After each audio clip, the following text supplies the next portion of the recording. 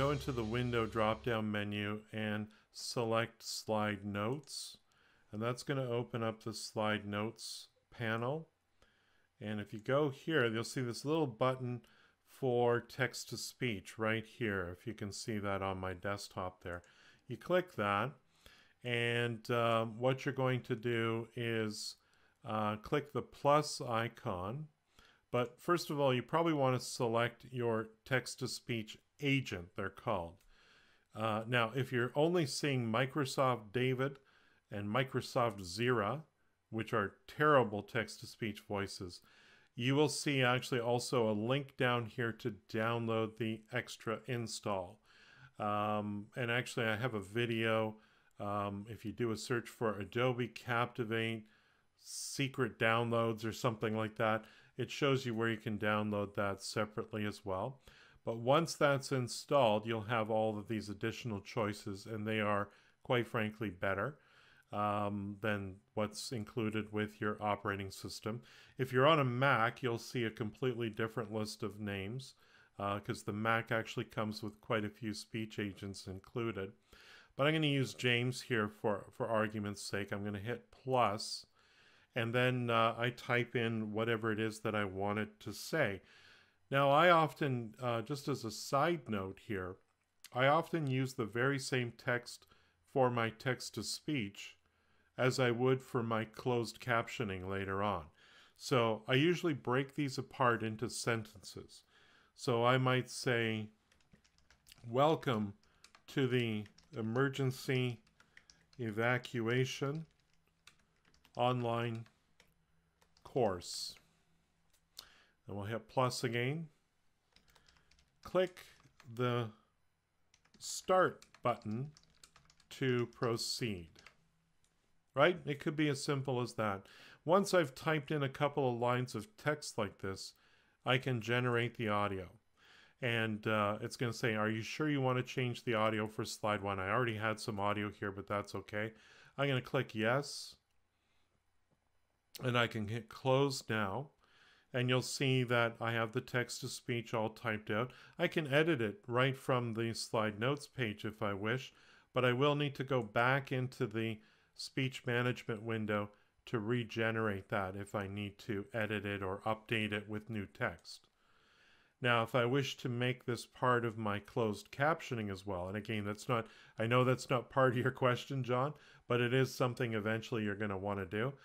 Just tick off the checkbox for the second column here, and if you click on the closed captioning button above it, I like to drop this number down to 10 so we can very clearly see where the first sentence is and where the second sentence is.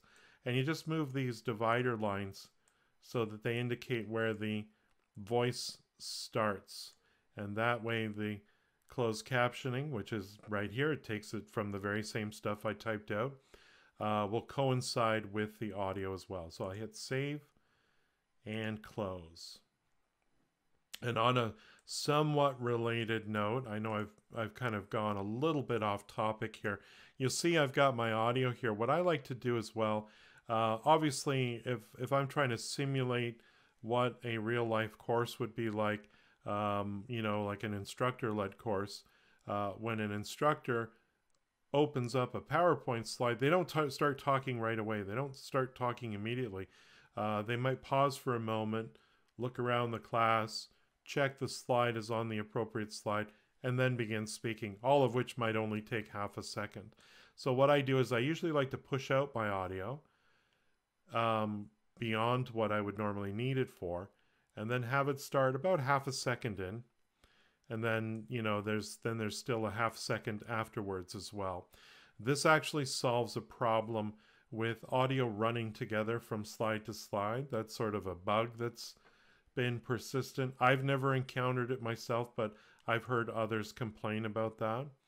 And later when you go into your closed captioning, you'll notice that there's that space will have been added there, so you can just adjust your start and stop time for each of those sentences as well. Hit save, close, and you're good to go. If I preview this, you'll hear what it sounds like here. Welcome to the Emergency Evacuation Online course. Click the Start button to proceed. Sounds good.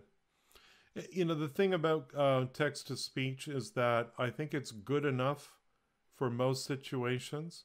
It's not perfect. Where I've run into problems in the past, and John will know what I'm talking about, is when we've done e-learning courses. When I worked at the airport, for example, you know, when I've done e-learning courses and I've tried to make it very conversational, or tried to have the text-to-speech agent sound like they're one of the gang or one of the employees, that's usually when it falls apart. So I tend to write narration for text-to-speech to be very methodical, very fact-based. I don't try to have the speech agent refer to himself in the first, or herself in the first. Well, I guess I don't even need to assign gender, because there really is no gender. But I don't have the agent refer to itself in the first person. So it doesn't say things like, as employees of the company, we all need to do this. I never use text-to-speech for those kind of sentences. I might say, as an employee of the company, you need to do this, but I don't lump in the robotic voice of the text-to-speech agent in with that group, because that's usually when it breaks down for people. They go, what? That's not an employee, that's a robot. If you thought this video was useful, please share it with your colleagues. If you need help with your next e-learning project, consider hiring me.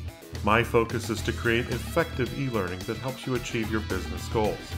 Visit my website at captivateteacher.com, follow me on Twitter at captivateteacher, and don't forget to subscribe to my YouTube channel.